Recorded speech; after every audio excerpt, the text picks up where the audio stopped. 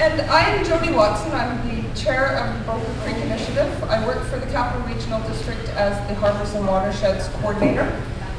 So I think it was about almost 3 years ago at a UBI luncheon that I met with Kim and Eric, and we had a conversation about, I was saying, you know, how come there isn't a cabbie presence here in the capital region?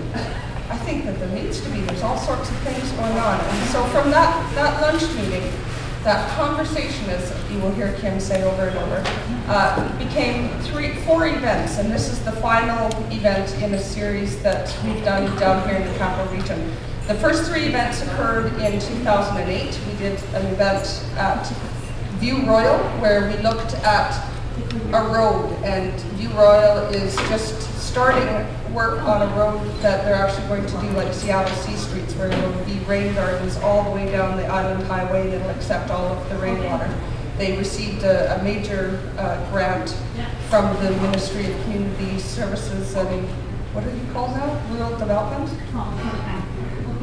Community and Rural Development now, in order to do that work. The second event stepped up a little bit and looked at an entire neighborhood, and we went out and Langford was our host, and we went out to the West Hills development and had a look at that neighborhood and all of the various things that that neighborhood was doing to really push forward with this design with nature principle. And then we went to almost a mini municipality. We came up here to the University of Victoria and looked at all of the work that they're doing as part of their campus planning and integrated stormwater management planning, as well as had representatives from the POLIS group on ecological governance talk about new ways of governance and new ways of thinking about how we govern our water. And the final event here is the Bowker Creek Forum. And that's looking at it from a watershed, an entire watershed level, and planning throughout an entire watershed. So I'd like to thank everybody for coming.